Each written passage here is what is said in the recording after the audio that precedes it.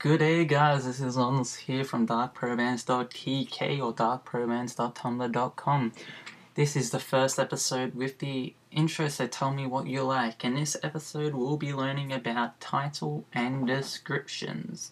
This is the more advanced one, and basically when you press appearance, we're going to have a tick box so they can check it, okay? This is 3.1, so I hope you guys like it. So to start it off, we go into the meta and go opening arrow, meta name equals apostrophe, and go if column show space blog space title ending apostrophe space content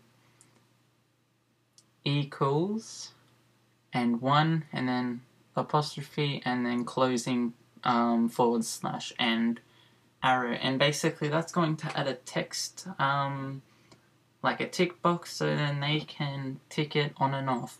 So we actually need it to go somewhere, so what we're going to do is we're going to do curly bracket block column and go if show blog title ending curly bracket, basically with no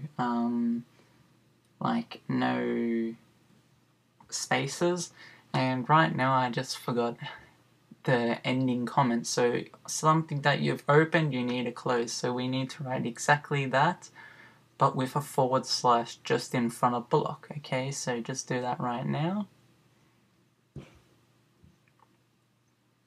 So basically this is just adding a tick box, so when we refresh it, just save it a couple of times first. And let's refresh it now. And as you see, we can have a show blog title. We can uncheck it, it goes away. We can check it and it comes back. We're going to do the same with description, and this is really handy if they don't want to show their description or their title.